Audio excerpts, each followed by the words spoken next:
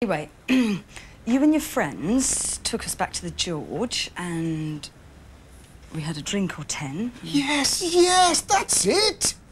Joe, my editor, he was there. And that Glaswegian stringer, Dave Grubby McIntosh. Yes, that's it!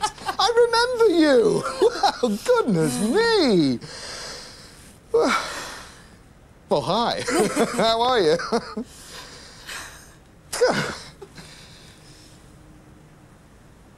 Well, and then what happened? Oh, I see. I think I knew even then. Just had a sense. It might have been a one-night stand with a loony pisspot, but I woke up feeling happy, I suppose.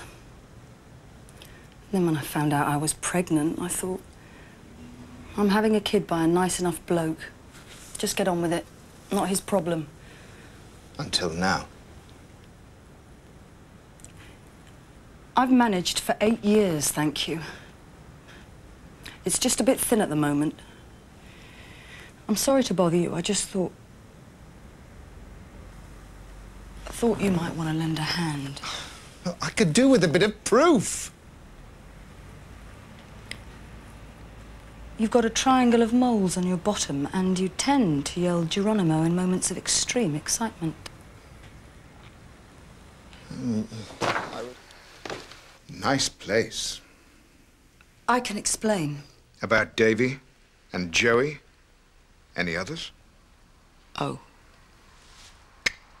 Ace reporter. Okay, let's try. One last hill. 1, 2, 3. Look, Jack, I just wanted a life for me and Jackie. I just wanted to get my head above water. And where's the harm? You guys were thrilled to be dads.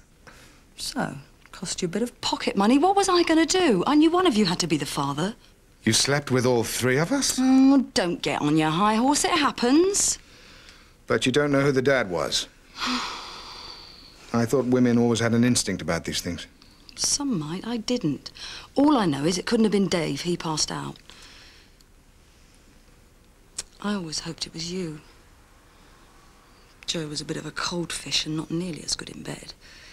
But he had more money, so I went to him first. Poor old Joe. Not too hot in the sack, eh?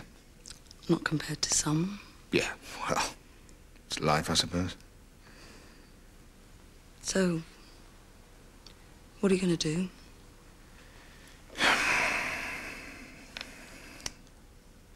What's his real name? Oh, it's Jackie, all right. Really? Cross my heart. Jackie boy. Yeah, well, I suppose I'll just have to hope that he's mine and do the best I can for him.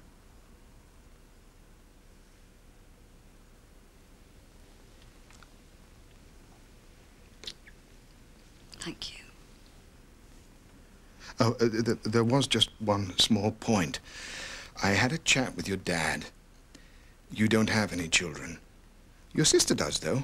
A boy, aged 8. His name's Craig. Not Jackie, Joey, or Davy. But Craig. You must think I am so bloody gullible. You're a daddy. You're so much better in bed than your boss. I mean, do I look that stupid? I suppose I do. Maybe I am. What do you think? Jack. Oh, yeah. What are you going to come up with now? Oh! Sorry, got to go to a fashion show. Bye.